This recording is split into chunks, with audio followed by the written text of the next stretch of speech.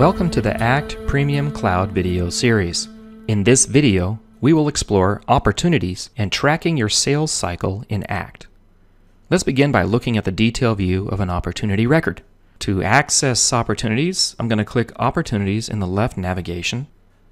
If I choose to, I can go to the Lookup menu, highlight Opportunities, and select All Opportunities. And this will give me a list of all opportunities in my system. Now maybe I'm only interested in the open opportunities, not the ones that we've won or lost. So in these filters at the top, instead of having my status be all, I'm going to click None and then choose Open. When I click outside that selection screen, ACT will refresh, showing me only the open opportunities.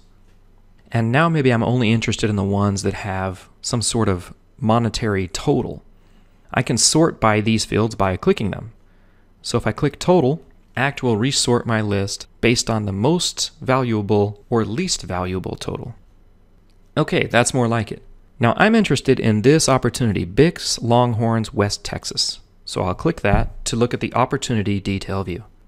First, notice the status area. This opportunity is open.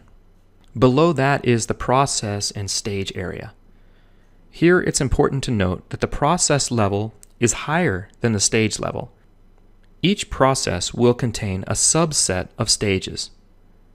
When you select a process, you can see the stages beneath it.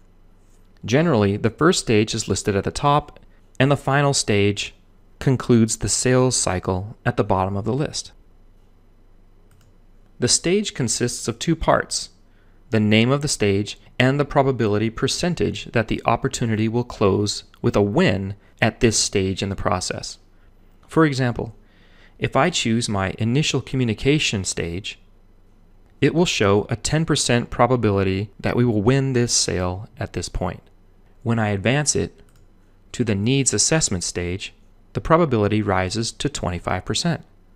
You can set up your own processes, stages, and probability figures to match your own opportunity cycles. In the Totals area of the opportunity screen, you'll see both a total and a weighted field. Both of these fields are read-only because their amounts are fed from a combination of the Products Services tab and the probability percentage. To add or edit a product for this opportunity, look at the Product Services tab. Here you can use the Add Product button to create a new product, or click the Edit button next to a current product that's already listed. When you do this, the Add Edit Product window will open. On this screen, you can set up details like the name, the quantity, the cost, and price for your products or services. While you can list the quantity of items on an opportunity, ACT does not track your inventory. Also, keep in mind that the cost field represents what it costs you to manufacture or provide the product and service. The price field represents the amount at which you're selling it. It's good to know the difference between these two, perhaps so you can offer discounts without losing money on the deal. The weighted total field is computed by figuring the probability percentage of the total amount of this opportunity.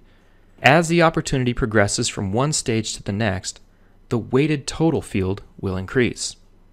Let's click the dashboard link in the left navigation to see a graphical representation of the opportunities in our sales pipeline. As your sales team closes deals, the opportunities components on your dashboard will reflect the latest numbers. Lastly, you can assign an opportunity to any number of contacts in ACT. Once you do this, the Notes, Activities, and History tabs on the opportunity record will pull information from those contact records. This concludes this video on getting started with opportunities.